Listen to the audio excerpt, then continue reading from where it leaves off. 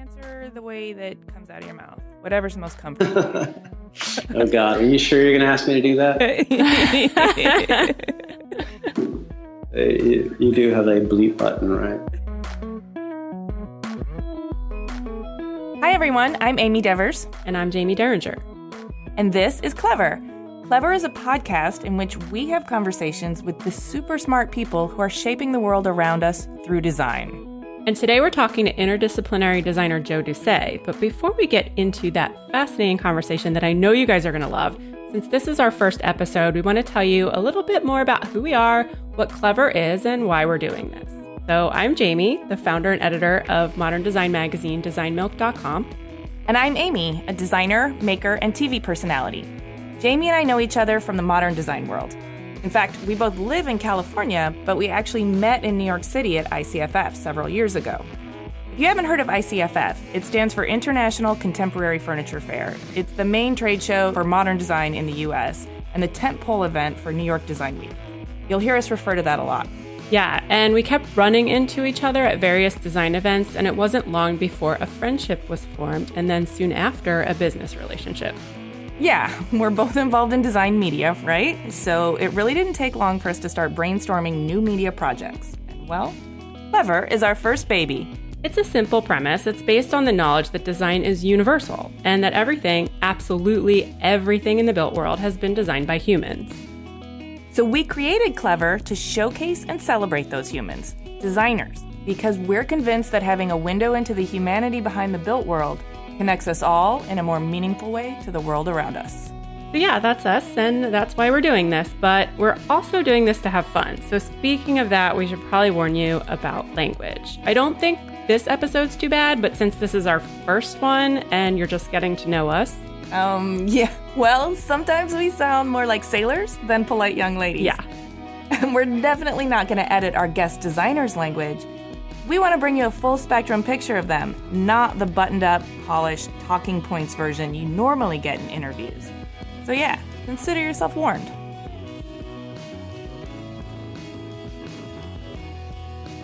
Design's only about aesthetics, yeah? No, that's just one piece of it. It's also about problem solving and innovation. I'm really excited that Joe Doucet is our first guest because he totally encompasses just how multifaceted the term designer can be. He's a designer, but he's also an inventor, an entrepreneur, and a creative director. He's a multi-disciplinary designer. His portfolio includes products, furniture, consumer electronics, corporate identities, jewelry, fashion, technology, children's toys, environments, and architecture. And he's worked for clients like Bernhardt, BMW, Braun, Hugo Boss, Lexan, Moët & Chandon, and Target. He's also got a slew of awards to his name, but most recently, he was nominated for a 2016 Cooper Hewitt National Design Award in Product Design. And that's kind of a big deal. A huge deal. Yeah. And he's a Texas native, a graduate of Art Center College of Design, and runs his studio, Joe Doucet Partners, out of New York, where he lives with his wife and kids. His mantra is, everything communicates. So how about it, Jaime? Let's communicate with Joe Doucet. Let's do it.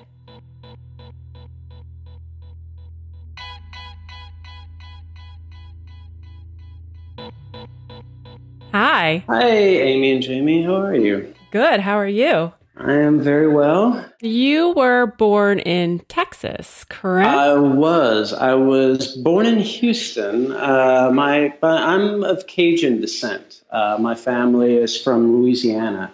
And my father was a construction worker. And at the time, Houston was the fastest growing city in America. And so my father was there basically to build buildings or do the ironwork on them, for example. So he relocated to Houston with my mother, and that is where I was born. That's cool. So did you grow up watching these, this enormous construction process? Almost the opposite, actually. We moved back to Louisiana, and then shortly after my parents' divorce, and I moved back with my mother to Texas. I grew up in a very small town called Terrell, outside of Dallas, about 30 miles. As a matter of fact, there's maybe 1,000 people in the entire town. And I grew up, we had just a little bit of land. And, I grew up running around in the woods and My nearest friend, I'd say, was about 3 or 4 miles away. So I had this space kind of to myself. Yeah. Wow. It sounds like a little bit of a solitary childhood. It was just you and your mom and in a tiny town? Well, it was myself, my mom, and my sister. Yes, in a very tiny town. As a matter of fact, we didn't live in the town. We lived in the country. We were about 7 miles from the town where the high school was. So when I say grew up in a small town, I mean, there was literally, I had maybe 2 neighbors within 3 or 4 miles. Wow. It was quite isolating, but in another way, I think, I grew up with a sense of really just, exploring myself. I spent a great deal of time alone, a great deal of time, making up stories and, my own adventures and, building things and crafting basically a world around me. It was isolating, but at the same time, I'm the type of person who is almost most happy when I'm sitting alone. Now things are different with my children. Obviously, I have to say I have the most fun with them. But if there was such a punishment when I was growing up as a timeout, the same way I give my kids, that would have been the biggest reward I could have gotten. Just go sit by yourself and I don't know, think or draw. So when you were by yourself and thinking and drawing and building, is that kind of what got you interested in design? I mean, in the situation and circumstance where I grew up, I'd never even heard of design almost until I went to college. I did things that were design-like and didn't really realize they were. For example, when I was in high school, I used to do the set decorations for the plays, or I would do the school T-shirts, or I had a natural ability to draw well and compose things well. So I was just asked to do all of these things that I didn't realize were actually design. I had an after-school job at the only printer in town, Anchor Printing, where I used to help operate the press and do things like this. And we had some customers that would come in and ask for a logo for this new business they were creating. They had no capabilities, and I just raised my hand and say, "Hey, if you have $100, I'll do a logo for you." I started to realize at a certain point that, well, this is really enjoyable, and I'm actually making a little money, doing something that I love. And so that was really I just stumbled upon design, through the opportunities that just naturally arose. And so being naturally good at drawing and making logos, is that what led you to pursue studying graphic design at Art Center in LA? Well, yes, I think so, because, I not really knowing a lot at the time. And, when I moved to LA, I decided I wanted to, make this into a profession. Mm-hmm. So I did a little research, and it seemed like unless I wanted to move to the East Coast and go to RISD, the best school for that was Art Center. It's a terribly expensive school, and, I had to figure out a way to make enough money to be able to pay for your terms in advance. So I worked a lot, again, finding clients wherever I could, doing some design work so that I could make up enough money, take that money, pay for a term, go back, work, make more money, come back and pay for a term. So it took me a very long time to make it through Art Center, actually, about 6 years. But through that time, I had this sort of dual understanding of not only, the academics around what design means, but actually a very practical real-world experience and how you can make a viable living doing this, which gave me a bit of an advantage, I would say, over some of the just having a purely academic understanding of what design is. I had to understand the commercial reality very early on. Yeah, I'll say that's sort of the biggest hurdle of, I think, grads who come out of art school is they know a lot about theory and execution, but they don't know anything about client relations or deadlines or real world, budget parameters and stuff like that. So it's kind of amazing you got that dual exposure. Well, it didn't feel amazing at the time. No, I'm sure it didn't. It felt quite burdensome. But, at the same time, I came out with the ability to really tackle a lot at the same time. I never felt the need to deep dive on one project. While I was doing that, because design work didn't pay very much at the time, at least someone at my skill level and my level of experience, I would have to do 4, 5, 6 jobs simultaneously and my schoolwork, which was an incredibly rigorous program. And it was great training. It made me very, very fast and really gave me the ability to multitask, very intense projects simultaneously. And that is something that has served me better than any other experience in my life. So after Art Center, 6 years at Art Center, going back and forth between LA and Texas, or staying in LA consistently? Staying in LA consistently, but going back for family visits. Sure. When I could afford it. Okay, and then what happened after Art Center? Immediately after Art Center, I was recruited by the Arnell Group. I had a portfolio that was it was a bit atypical in the sense that I had fallen in love with product design while I was at Art Center. I couldn't major in it. You had to pick one major and go all the way through. There was no multi-disciplinary course that you could take at the time. But so I just explored it on my own. And my final project was creating a floating dirigible hotel in 99. And I did these big, beautiful models and did all the collateral around it and the identity and what the space would be like, and calculated the lift and the airflow and really came up with a robust business plan about how this would be viable. And I think it caught Peter Arnell's eye in a way that I had this very different book coming out of Art Center than most, which is one of the criticisms you have in most schools. All the work looks the same. And I think mine didn't. And he offered me sort of a dream job. I could come and work in his agency where they did architecture, where they did product design, where they did branding, where they did advertising, photography. And I could just float around and work on whatever I found interesting. And what a great experience for first job. It kind of ruined me after that. Yeah. Well, I was gonna mention a personal story. I had such a delightful experience coming across a piece of yours. It was called Black Box, and I saw it at an art show in New York City during one of the design weeks. I think it was around 2011. But basically, just for our listeners, this was a small scale smartphone connected printer that prints out your text messages, your conversations on cash register receipt in duplicate. And I thought, I recognized that it was a conceptual piece, but it was such a beautiful acknowledgement of how our most sentimental and important conversations are kind of becoming a casualty of the tech movement. And I have to tell our listeners, this piece it didn't look like a project or a student work. It looked like a manufactured, beautifully designed piece of technological equipment. And I was so moved by it. It struck me in a really, really deep way. And I want to ask you, how is it that you can afford yourself the luxury of creating all this conceptual work? It can't be inexpensive, and it's got to take a lot of brain capacity. And I think that's wonderful. I just hope you can talk about that a little bit.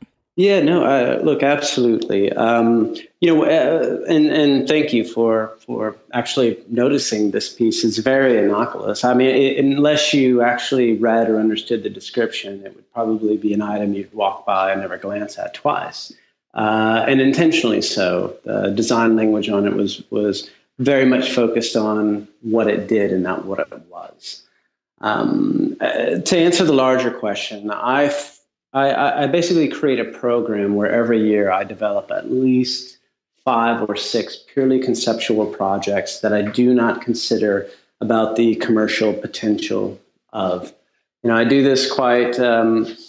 It's training for myself to free myself up from this world that I have that I inhabit every day, and really try to just open up and branch out and explore.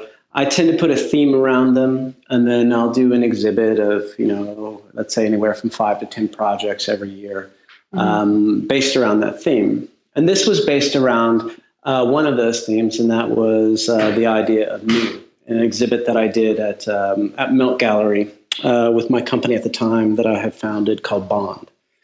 And this piece was interesting because, I just took a different point of view about new. Everyone thinks that, technology, it is amazingly liberating, but there are some things we lose from it. Mm-hmm. And I can remember as a kid, my grandmother opening a box and showing me this correspondence between she and my grandfather during the war. And, even though he was no longer around, you could piece together a relationship. You could build a story out of these artifacts that were left. And our communication now is so digitally driven. There are no physical artifacts. So I thought there must be a simple way of saving this information, of being able to share it. And I happened to walk into a deli and I'd order something, and the register printed out, the receipt, the yellow copy, the white copy of digital information. A very simple device, something that costs, about $50 to make. And I thought, oh, there's the answer. Like if you just create an interface where you plug in your phone and you can print off, text messages to someone from the beginning of your relationship until now, you each get a copy. And you have a physical documentation of a relationship that, in the event of data loss, would just completely be eviscerated. It was just a simple poetic gesture. It was never an object that I thought should be mass produced. It was more an object intended to create questions than to give answers. Yeah, and that's how it affected me when I saw it. It was really, really effective. I kind of feel like you bring a lot of, like you were just talking about, you do a couple of conceptual artistic pieces per year. Where did that all come from? Is that from your childhood, like you being alone? Because I was an only child for a very long time, and I remember kind of making up games and just thinking a lot about the world and things around me. And I don't know if you've experienced the same thing, being alone a lot. Is that kind of where that comes from? Or I also, I read on Wikipedia that your mom was an artist. Maybe it comes from her? I think it comes from just a deep curiosity about things, and a deep curiosity also about, what does it mean for me to be a designer? What are these things that I do, and what are these things that I'm putting out in the world with my name on it? And is this ideal? If this is the last thing I designed, whatever I'm currently working on, am I happy with that? And I think that the answer is always, not enough. You're not there. There's more that you have.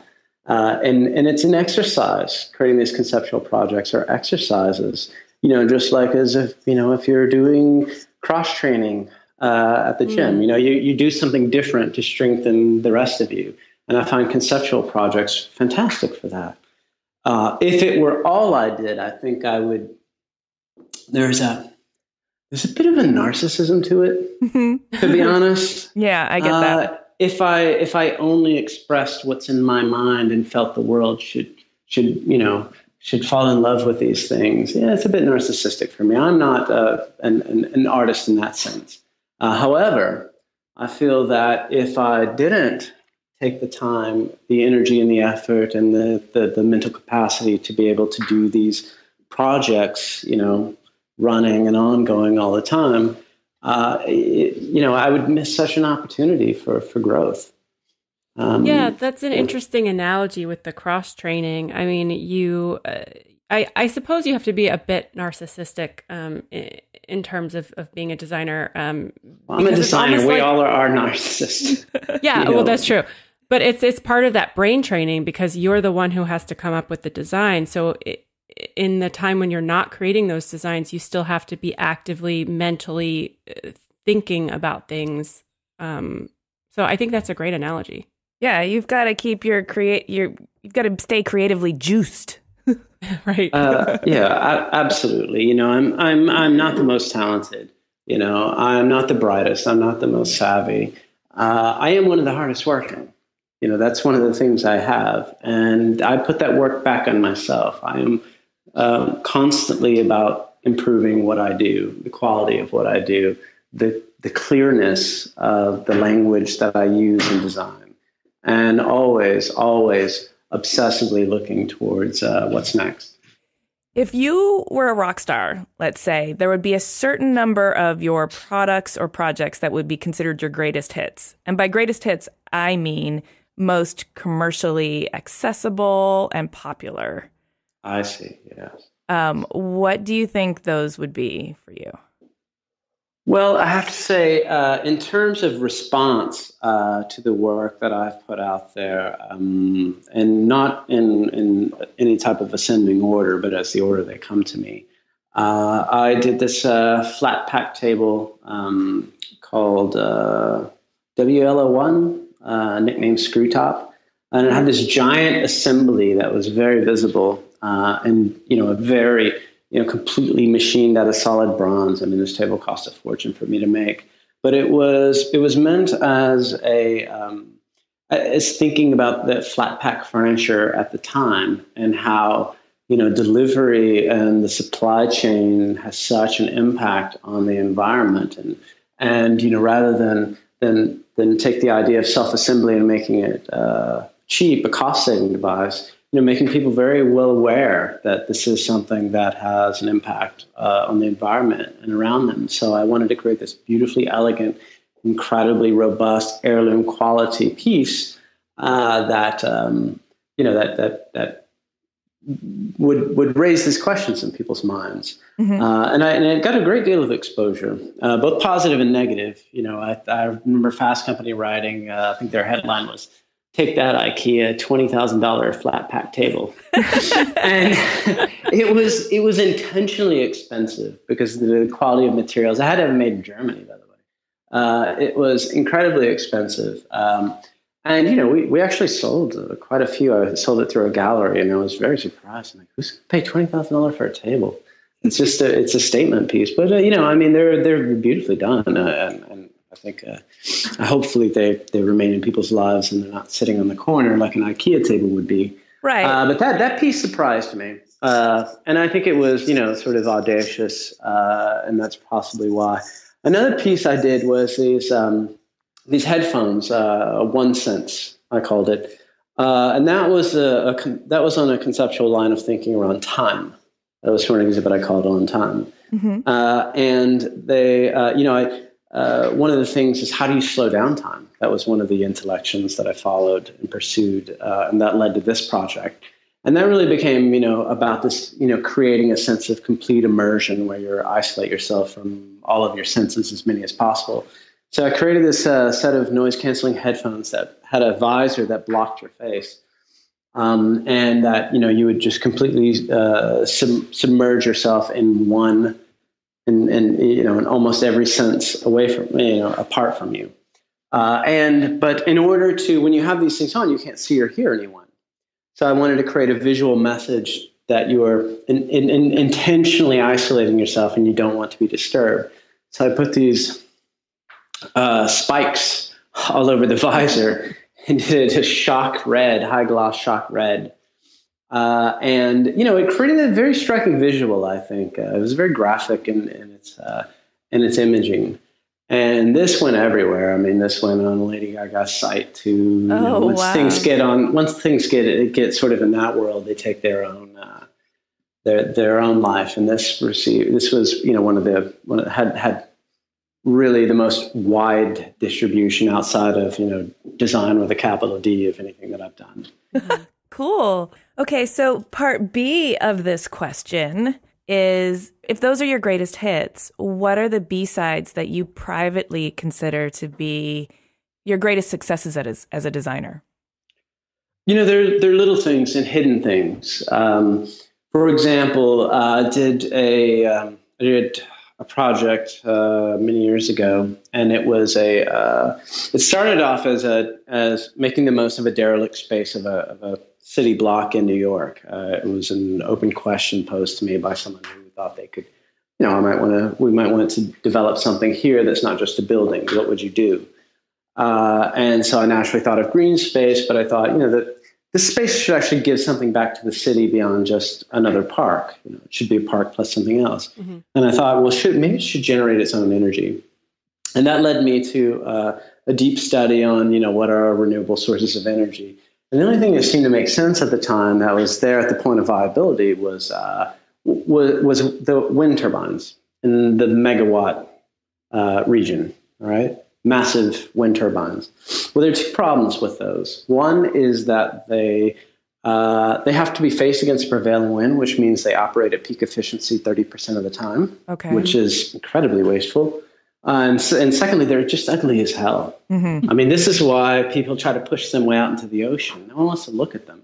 So I thought, can we solve both of these problems at once? And this is where this double-twined sculptural wind turbine that we had to bring in a lot of engineering help on came about. And it was a beautiful sculptural form that is far more efficient than any wind turbine currently in place. Now, see, that's not the interesting part of it.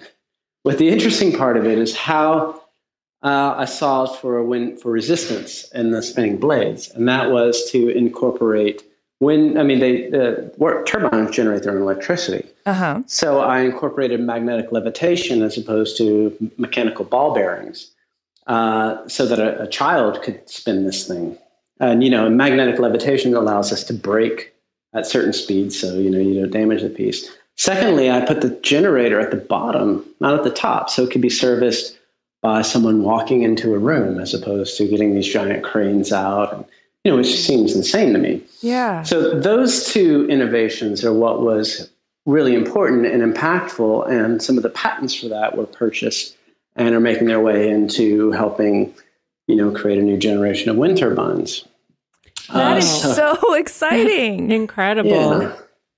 So those types of things, it are those little subtle things. You could look at the shape and the form and say, yes, okay, that's really interesting. But when you dig into problems, and the further you dig in, you realize so many things just have only been considered on the surface. There are very simple things you can do to improve, the environment, the quality of life, and bring design up from this aesthetic pursuit to this, to something. A profession worthy of existing. Yeah. Hot damn, that's a good quote. Oh, wow. Okay, so you've made it clear that you work in so many disciplines. How is it that your creative process is flexible enough to work in all those different disciplines? Is there anything constant that holds it all together? Is there a way of working that you apply to every project? Can you talk about that? Yes, I can. And the answer to that is yes and no. I think the reason why we work across so many different projects is that I have an almost debilitating sense of curiosity and almost a reckless sense of the ability that we can pull something off. I love getting into areas that I know absolutely nothing about, because I think that's where innovation comes from. I think that when you become a deep expert, you have answers. Mm-hmm. And answers come from experience and an understanding of the way things are done. And that is not where innovation comes from. Innovation comes from curiosity. It comes from tinkering. It comes from questioning what has come before, and it comes from naivete, to be honest. Mm-hmm. And that is, and I'm full of the latter in most categories. So, I love when an opportunity presents itself, and I get frightened. I am tense and nervous to say yes. Nothing like fear as a motivator. Because I realize I have no idea how to do this. I have no idea where to even start. And that's a wonderful place to begin something. My education was in communication. So I was trying to create ideas and make them intellectually defensible and rationalize each and every decision, arguing a point rather than creating, a physical manifestation of something. So I never begin a project by sketching. I sketch like shit. I mean, it's terrible. My sketches are there to communicate ideas to myself. I begin writing, actually. I begin by writing out a sentence or two and trying to create a very clear understanding of what I want this product to do, what I want it to be, what I want people to feel, what I want people to think, who should it relate to. And then you just use the tools of design to shape that. I'm not aesthetically driven. I'm not a stylist. It's sort of the way something looks is almost the last thing I develop. And again, it's all quite intentional. It's all quite about, being clear. And that's, and as a result, I'm often called a minimalist. My work is called being, in fact, I'm not a minimalist. I'm just lazy. I just... You just got done saying you were one of the hardest working ones. I'm totally making a T-shirt of that. I'm not a minimalist. I'm just lazy. What I mean by that is that I don't want to put all the hard work and now trying to make this beautiful. I just want to be clear as possible and do as little work on my part and the user's part to understand what this thing is. So yes, it might come across as being minimal. In its exterior, but I don't think so. And it's in the interior, in the concept, and in what the object ultimately does. Mm-hmm. Well, clear communication is so important and so hard for some people. But it is incredibly difficult. Yeah. So I want to ask you. You've been to design school. You've worked with many wonderful designers. I'm sure you've had people over the years give you advice about design. What's the best advice anyone ever gave you? The best advice I've ever gotten is make sure you get paid 50% in advance. If someone's not going to pay you a deposit, they're not going to pay you. And I found that to be true. And if I were to give advice to anyone about design, it wouldn't be about aesthetics. It wouldn't be about, trying to follow your passion. It would be about get a deposit.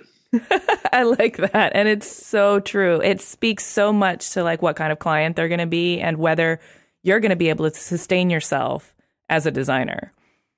Absolutely. If you don't understand that design is a business, you should really look into doing something else because it's the only people who succeed. And I've seen so many people fall by the wayside over the years who had such promising careers. And, the longevity that comes is not from talent. It's not from experience. It's not from being incredibly charming with, potential manufacturers. It's about having a very good business sense. And unless you get an understanding that you absolutely need to develop this and you're willing to put in the hard work, and it's very hard work to educate yourself on how all of this works, you should really choose another career because it is a very difficult career to make a living at and much more so to do very well. And the people who do very well are very good business people. Good wisdom. Thank you for sharing that. Okay, so you've mentioned a little bit about your fear and your naivete, but almost as though they're strengths. But there's got to be an Achilles heel or a weakness or an insecurity that you have to overcome regularly. Everybody's got them, professional or otherwise. What's yours and how have you learned to keep it in check? Oh my God, I have my fear. my Achilles heel are legion, really. I'm very impatient with things outside of my control, and I try to come across as being incredibly patient. And I have this phrase: "Be a duck on water." Where you're floating above the surface and your feet are paddling like mad underneath it. And I always try to pull that off as a point of composure. But yeah, I'm incredibly impatient. I constantly feel like an imposter. I find myself in certain situations where, you're being celebrated for one reason or another. And I always feel like, well, why me? I'm just goofing around most of the time. I mean, I try very hard. There's so many talented people out there who don't get a moment, whose work is never seen or exposed, and who, these designers, the people that we respect and we admire. Mm-hmm. And, it seems kind of unfair sometimes. I have a lot of Achilles heels, actually. Maybe we could conference with my wife. Yeah. Well, that leads me to the next question is what's your guilty pleasure? Is there a TV show you watch? Is there a snack food that you have to be eating? Do you wear socks with sandals? I don't know. Maybe we should call your wife. Yeah, maybe we should. But, I have my nanny and I both have this obsession over The Walking Dead. And the first thing I come home, we just sit and talk about it for like 20 minutes. It drives my wife nuts. She's like, we should do something, much more deeply intellectual pursuit. But Walking Dead, come on, it's amazing. But your deeply intellectual pursuit is what you do at work. You've got to have some downtime. I'm telling you, maybe I should start fighting zombies at work and watching more PBS. Okay, you've mentioned a wife, kids, and a nanny. What's your off-duty home life like? I'm almost militaristic in my schedule. I'm up at 5:45, 5:50 if I'm sleeping in. I get a lot done before anyone's up. I get the kids, I get them off to school. I am at the office 8:15. I work. Leave for an hour for the gym at 3 p.m. because it is the most efficient time. There's no one there. I come back. I get a couple more hours work done. I'm home at exactly 6:30 to relieve the nanny on most days. I'm there with the kids. They go down 8. I tend to do a little bit of work from 8 to 9, a little bit of thinking, writing. Spend a little time with my wife and in bed by 11. And it's like that every day. I never run an off. If people are still here working at 7:30, or if they ever come in a weekend, that's a failure on my part and a failure on their part to manage their time. So I think I believe strongly in work-life balance, and I get angry when we have to work a weekend. Usually at myself. That means I planned something poorly. Oh, nobody should work weekends. I almost never work weekends. Almost never. There are exceptions to everything, but as a policy, we do not work weekends. So you are in the process of launching a new brand called Other. Yes. And you're launching it with Dean DeSimone, who is from Tokyo Bike. That's correct. You want to talk a little bit about how that came about, what sparked the idea, and how you met up with Dean? Sure, certainly. This idea, I'll give you a brief synopsis of what Other is. Other is, we're creating a product brand, and we are doing it as if it is a internet startup, right? We are creating a line of homewares where I brought together literally the world's best designers to create objects exclusively for us. And everything is made with the latest advances in technology, 3D printing steel, porcelain, 3D knitting, on-demand textiles. And the reason why we're doing that and the reason why we're using this technology is that it allows us to bring these products in the world with almost no environmental impact. In other words, we're made only when someone buys one. We don't have to cut tooling in China and ship 10,000 units on a boat halfway around the world and sit in a warehouse and hope that someone buys them. These objects don't exist until you purchase them, which is and made in really the cleanest form of manufacture ever devised by man.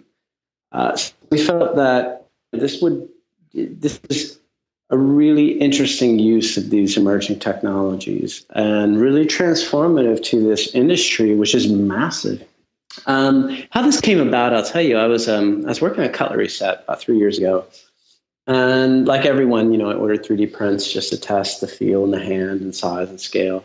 And a new material was out, 3D printing in steel, and I thought I'd give it a shot. So I ordered this fork. It was like $250. And it was really incredibly shitty. It was very low res and looked horrible. But it was a fork. I mean, you could use it. You could throw it in the dishwasher. You could use it. I still have it. And it occurred to me very clearly, something that I had long suspected, is that in the future as a designer, you're either going to be a maker, which I have the utmost respect for, and we have several working with us on other, or you're going to be a creator of intellectual property.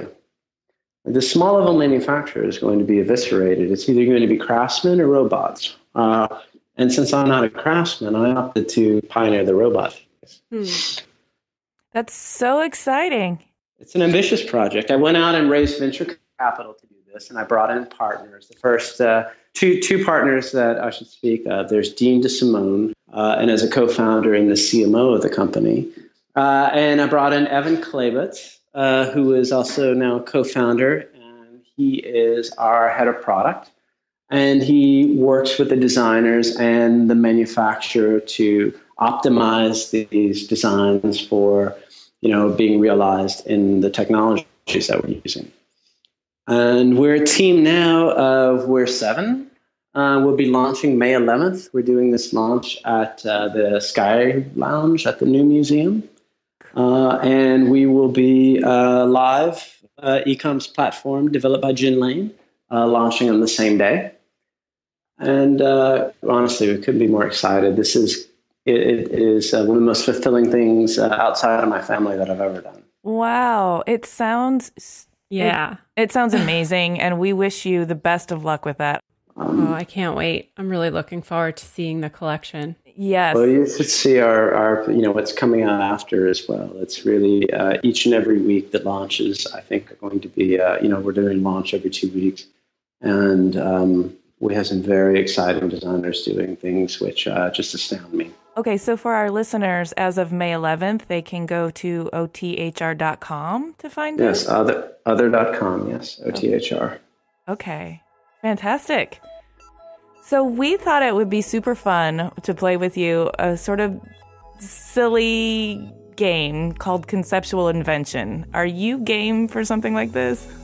I will do my best. We're going to give you a problem, and we're going to give you a few key materials that you can work with. And you're going to sort of put that in the old data bank there and turn it around, and then give us a solution in the form of a Joe Doucet brand conceptual invention. Okay, do I have like 3 weeks? Or is this... Okay, so there's a longtime married couple, and there's a lapse in their communication. They've stopped communicating, and their marriage is suffering. That's the problem. All right. Here are the materials you can work with. Bread and or vitamins. And or vitamins. I kind of like being forced to use both. Okay. And vitamins. Okay, so lack of communication. Okay, so the vitamins come in because they obviously want to show that they care about each other and their health and longevity and want to spend the rest of their life together. So every morning, each one takes a set amount of vitamins and pushes little messages into the piece of bread. They have to leave little notes to each other and then eat these bitter vitamin pills. So it's kind of this beautiful symbology around marriage, the caring, the health, and ever so slight bitterness every morning. That's fantastic. That sounds pretty accurate. Yeah. All right. All right. Your next problem is a young urban professional male suffers from debilitating hypochondria. And your materials are beeswax and or a space heater.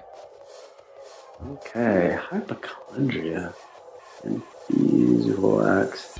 Okay. I get it. So what we do is we take the beeswax and set it in front of the space heater for, let's say, a good 3-4 weeks. The beeswax starts to, obviously in this liquid form, it starts to congeal, it gets moldy, it starts to degrade, and then he is then forced to eat it. And as a result, he gets very sick. So he is no longer a hypochondriac, he's actually sick. I like where you went with that. It's a little diabolical. It's a little dark. I just went to solve the problem. Yeah. No, you did. With great efficiency, I think. Yeah. Okay, so we know that you are looking forward to the launch of Other, May 11th. Are there any other ventures or products or projects you have coming out that you want to plug before we take off? Sure. During Design Week in May, I've designed an installation for Corian, a giant, I think 36-foot bar that'll be an Astor place, so you can go have a drink. Also, the sake brand that I one of the owners on will be serving there as well. That'll be up through Design Week. Design Week in New York City. In New York City, yes. As well as a very interesting take on a expanding table for modern homes where you can, when it's a few people or when it's many, that has built-in storage. A very novel solution, actually. I don't typically like to design furniture, but this was a great project. In addition to that, just finished, actually, and we're about to launch in terms of press, this new office-type seating for Scandiform, which is a Swedish design company, and it is going to be quite, it's really rethinking what a new office could be. And it has integrated lighting, integrated tables, and integrated power, and actually quite a beautiful, simple form that allows you to create your own space. And we've developed an app that's going to help you sleep better. Oh, my God. Ooh, that sounds cool. That sounds like, there's a lot going on in that brain of yours. Thank you so much for spilling it all out for us. We want to make sure our listeners can find you. Can you tell us what your website and social media handles are? My website is www.joedoucet.com, and actually on all my social media is just @JoeDoucet. Awesome. Thank you so much. Thank you for sharing all that intel and wisdom and your personal stories. I feel like I know you well. I can't wait to see you at Design Week. All right. Fantastic. Okay. We'll see you soon. Okay. Thanks. Bye. Cheers. Bye. He's so fascinating. Mm-hmm. I love the fact that he makes himself do conceptual projects as part of his sort of mental CrossFit. I know.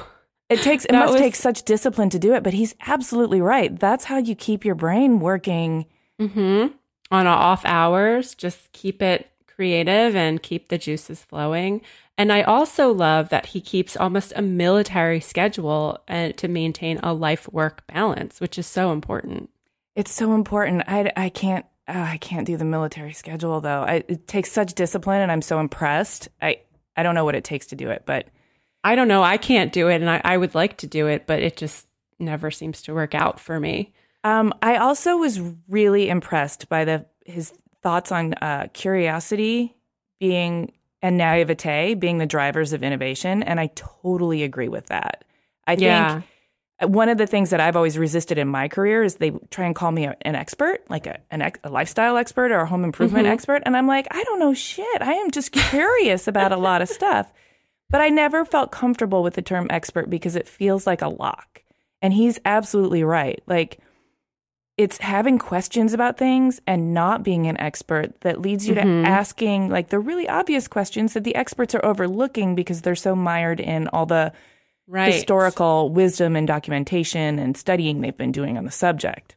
Mm-hmm. And I think, one of the things I say about artwork is I never went to art school, but I draw and paint for fun. But what I think is so great about never having painted with paints before and not going to school to learn how to properly mix paints and use paint brushes and all that stuff is that there's more room for experimentation. And when you're approaching a medium or something for the first time, there's this sense of being a rookie that's actually useful in the creative process. Because you really can't see the end result and you can't really see the process. You're just going to go through it blindly. Yeah. And that makes things so much fresher, in my opinion. And then I think, but a part and parcel of that is that imposter feeling that he also talked about. Is like, if you're going to feel like a rookie when you start, there's no way you're going to feel worthy of an award when somebody tries to recognize you for it. You're going to feel like a fraud. Like, hey, I didn't know what I was doing when I started this, and you're giving me an award for it. But I think we all have to, I think imposter syndrome is something that everyone suffers from. That's not unique to designers or anything. Yeah, I think so too. I think if we're going to embrace curiosity and naivete, then we have to learn to keep the imposter syndrome in check. That's what I take away from this. Well, we hope that you guys enjoyed our talk with Joe Doucet as much as we did. And if you like this, could you do us a huge favor and subscribe on iTunes or wherever you get your podcasts? Or maybe rate us on iTunes. Ooh, yeah, we need that rating. And if you want to find out more about Joe Doucet, we'll have a bunch of information and images and stuff in our show notes at cleverpodcast.com. And be sure to follow us on Twitter at Clever Podcast. We're also on Facebook and Instagram. And where else are we, Amy? We are all over the place. We need everywhere. Your support. Yeah, so subscribe, follow us on social media, sign up for our newsletter. And we want to give a shout out to Chris Modl of Yore Studios. He edited this episode, and he's awesome. The music you heard was from L1011. You can find more from them at their website, elteneleven.com. And thanks to Jenny Rask for our branding. And mostly thanks to you guys. Thanks for listening. Yes. Episode number 1 in the can. Woo! Jamie Derringer, high five. High five.